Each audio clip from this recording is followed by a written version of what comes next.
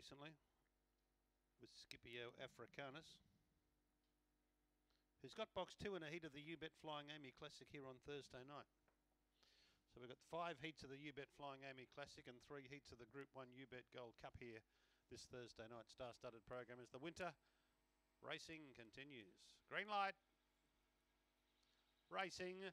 Burham Starsky out with them. Rockin' All Over began fast, but there goes Burham Starsky burning through to take the lead from Rockin' All Over, and Star Ring out wide moves into third placing. They were followed by Smashniak Ice, and then came Lil's Rose.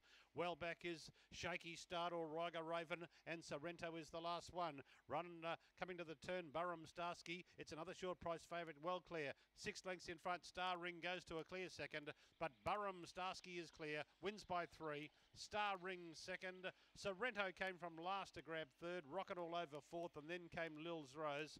Then came Shaky Start, Smashniak Ice and Auriga Raven in about 30 and 10.